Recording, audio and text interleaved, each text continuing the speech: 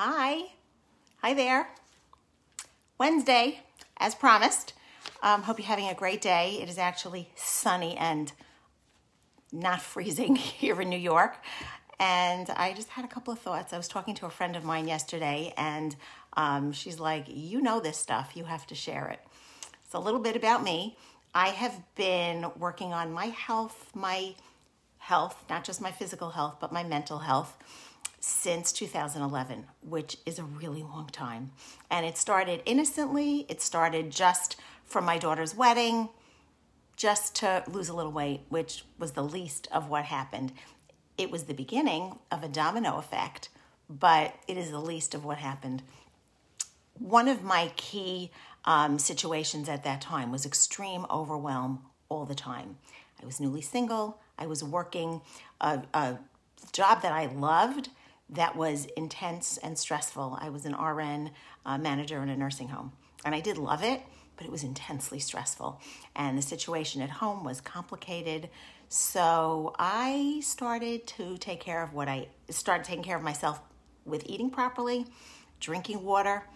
I may or may not have been using various coping mechanisms that may or may not have been healthy, such as tons and tons of caffeine and coffee. Very limited sleep, obviously, hence from the caffeine and coffee. But one of the things that was one of the key factors to my becoming unhealthy and stressed and overweight and uncomfortable with myself, was overwhelm. And I really struggled with everything overwhelmed me. Everything overwhelmed me. From what I had to do at home, what I had to do at work, what I had to do for my son, who's got a bunch of special needs. He's awesome, but he does require some special attention. And having college girls in the house. One was getting married. It was really a tough time. So one of the things that I've learned early on was, what can I do?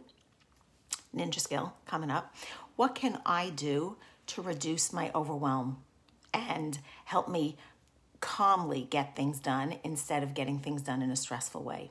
So I learned early on, I had to write it down, had to be written down. It had to be in my calendar, which in my case always had to be electronic because I was all over the place. I was at work most of the day. I was at home. I was running errands like everybody. No busier really than anybody else, just internalizing a lot of the stress. And one of the things that I know is if it's written down, it's not up here and it's not causing me stress, and I get a vision of what has to be done. So that's a big thing. Big, huge thing. I mean, I use my calendar. I now use a journal. It's right here. It's always with me. It's part of my morning, and it really rocks my day. But something else that I've had to kind of learn and grow through over time was the need to accept help. Not my ninja skill. I'm a do it all, do it myself, get it done. And one of the interesting things about learning to accept help for somebody whose nature is not to, is that sometimes you don't have a choice. So my son, while thank God healthy and doing amazing right now, did spend many years being medically fragile with many, many, many, many, many hospitalizations with his sisters, although older than him, were still quite young. And I actually had an illness back in 2004, which required major surgery and 4 months of treatment. So I couldn't do anything for 2 of those months, like nothing. So we had to learn to accept help. And right now, in this climate, with everything going on in the world, I just heard of another whole family locked up in quarantine because somebody is sick. Thank God they're not that sick, but the whole family is in quarantine right now to protect others. So one of the things that I learned early on when I had to accept help and what works. And this is where you might want to get a pen. You might want to share some of this, but you definitely want to listen carefully because I learned a lot. And I learned what works when people want to offer help. And I learned what can cause more overwhelm. And that's the key word, to reduce overwhelm in all situations, whether it's day-to-day life or when you're going through stuff. So one of the keys to reducing overwhelm for me was to keep things manageable. So when we were accepting help and people were, what can I do for you? What can I do for you? Folks, don't say that. It's It's not what can I do for you? It's I'm driving by Starbucks. Remind me how you take your coffee. It's not an option. Just tell me how you want it. I'm heading to the grocery store between 3 and 5 today. What's your list? Now understand, when I was sick and all this was happening, we didn't have good cell phones. We, forgive me for reminding you this, paid for our minutes, if you remember that. And we had to do weird texting. I forgot what it's called, but we had to do that. So everything was different then. Now it's so easy. When you're going someplace, I'm taking my kids to the park. I would love to take yours. Can I pick them up? Does 4 o'clock work? Be specific, be intentional with what you offer. And it's those things. I'm making dinner for you tomorrow night or Wednesday. Which works better? Do you prefer chicken or fish? It's not what can I make you for dinner, because I wouldn't have told you. I would have said, no, we're fine, even though I couldn't do anything. So I want you to kind of think about the best way to help people when they are struggling with illness or a caregiver for somebody who's homebound or ill or going through various stuff. So it's kind of like, be very specific. I'm doing this. I'd like to include you in your family.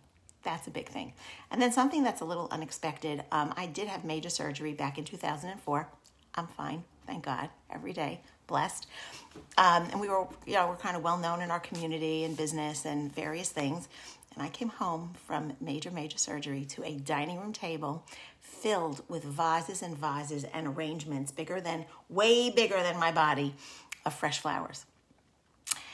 I'm not going to go into the ickies of cleaning up fresh flowers a week, 10 days, 2 weeks, 3 weeks later, but I'm going to tell you that the best gifts that I got were not fresh flowers. They were flowering plants. So that's when the beginning of my love for orchids came, number one. And a friend had given me a beautiful dish garden, and the flowers were very overwhelming. They were beautiful, but there were so many, and the vases and the water and the things.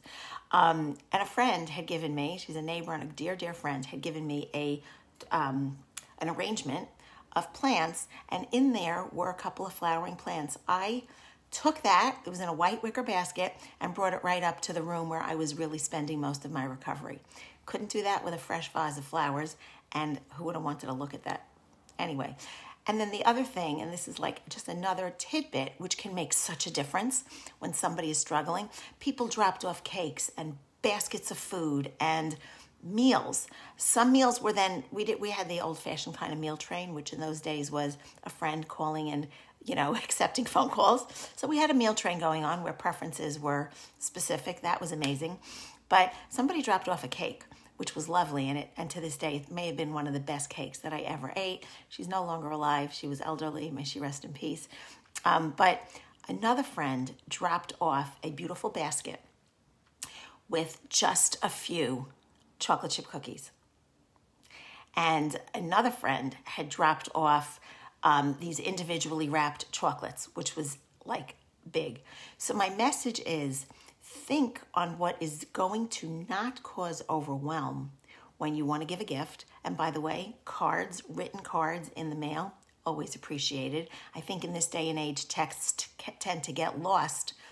Kind texts tend to get lost amongst the urgent. And a card I still have the box of cards from back then. But it's about being specific. It's about offering genuine, intentional help. Not the blanket, how can I help? What can I do? Because most of us, especially us overachievers, will not answer.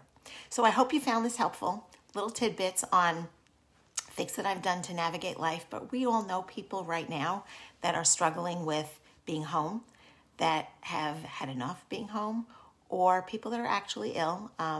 Another child in the special needs community was just diagnosed with COVID, which is scary to all of us, especially those of us who handle special needs.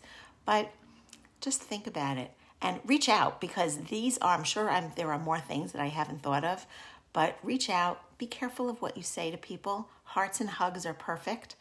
Cards and individually wrapped things are amazing. And just show that you care and show that you can help in very specific ways. I wish you a great day. Happy Wednesday. If you have goals to reach in February, you still have plenty of time to do it. And we are, God willing, getting ready in this house for some visitors that we haven't seen in a very long time, and praying that they get here soon. Have a great day. Have a great end of the month. And share this if you found it meaningful.